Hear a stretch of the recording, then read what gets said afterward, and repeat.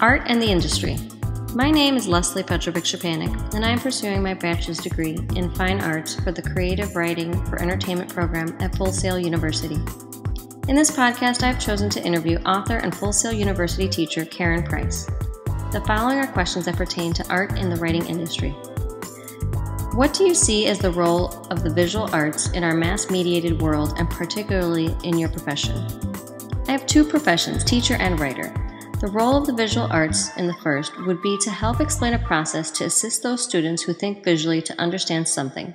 In writing, visual arts is for me in my head. I see everything I write as I am writing it. It's like I'm there. Like there's a movie in my head and I'm describing it for readers. With new communications and media technologies, imagery is almost instantly available. Do you believe that this is having a positive or negative influence on the industry? And please provide an example. With regard to teaching and writing, it can be a negative because it prevents students and readers from thinking. If what Marshall McLuhan said was correct, it doesn't take much thinking when the image is already there. The brain doesn't have to engage as much when watching TV, for example, as it does when reading, because the readers have to imagine what they are reading. While with the TV or movie, it's already there. Imagery is helpful, though, when teaching online, since you can create videos or point students to videos that explain concepts in case they aren't understanding them from reading alone. What popular images do you see that are frequently rechanneled through the entertainment industry?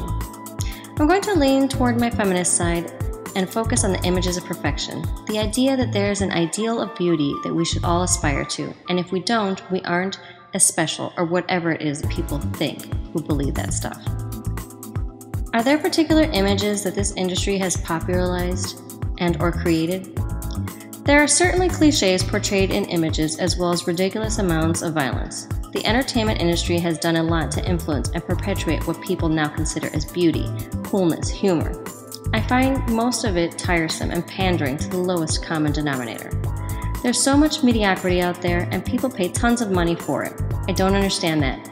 People who are creating content for the entertainment industry should be pushing the envelope. Some people are, but so much of what I encounter seems like the same old thing repackaged. Maybe that's just a sign I'm getting old and jaded. Who is one of your favorite visual artists? And what is your favorite style of visual art? And how has your knowledge of famous artworks influenced your creative process? I don't have a favorite visual artist or a favorite style art. I'm attracted more to the use of color than anything, I think. I often like art that combines images and words, but that is probably because I am a word person, not so much a visual person.